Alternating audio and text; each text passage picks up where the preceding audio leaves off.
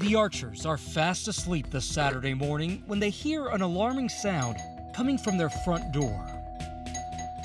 Beth reaches over and pushes me and says, "Someone's ringing the doorbell." I saw this man come back towards the house and he had the shovel in his hand, and Joey said, "Go take care of the girls."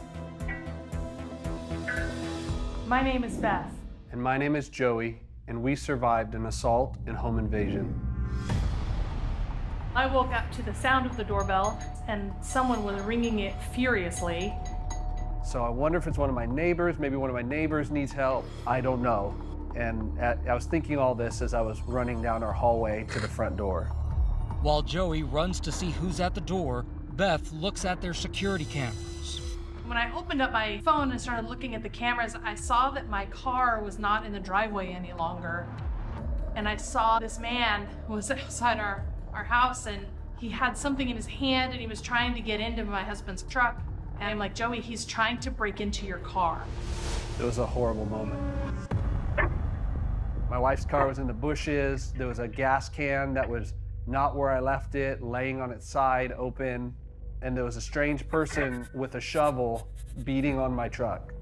I wasn't gonna go outside and confront him. It wasn't worth it. Joey calls the police as he watches the man destroy his car.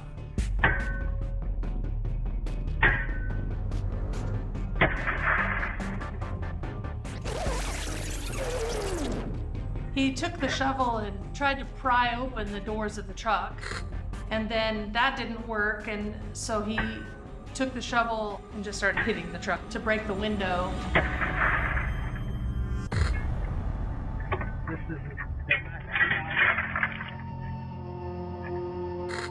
He climbed in and out of the truck through the window.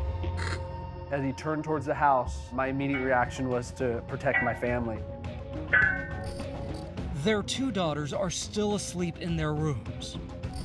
Joey said, "Go take care of the girls." And they're like, "Mom, what's happening?" And I just told him, I said, "Listen, there's somebody trying to break into our house right now." I said, I need you guys to get up, and I need you to climb out the window, and I need you to run to the barn and hide there. As the girls run to the barn to hide, the man approaches the house, shovel in hand.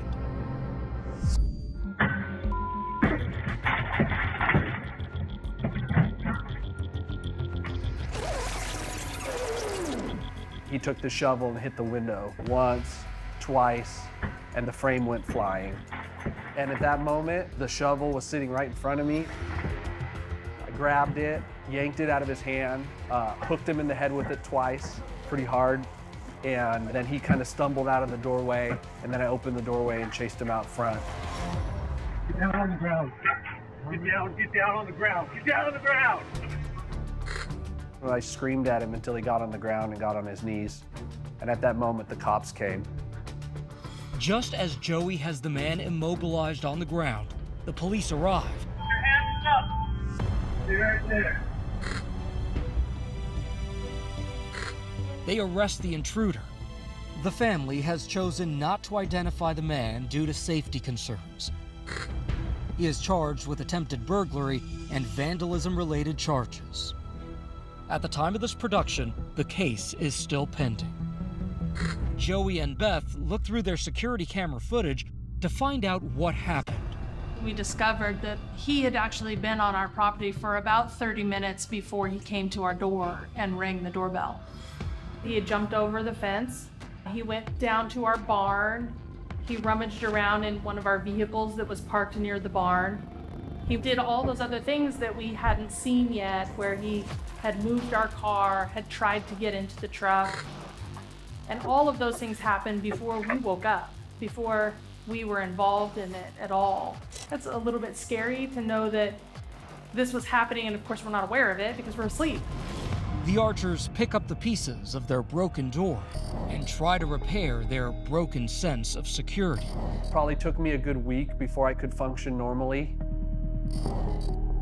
We are survivors, but even more than that, we're overcomers. We're gonna take what we've experienced and we're gonna grow and we're gonna be stronger for everything that we've faced. Get down on the ground. Get down on the ground.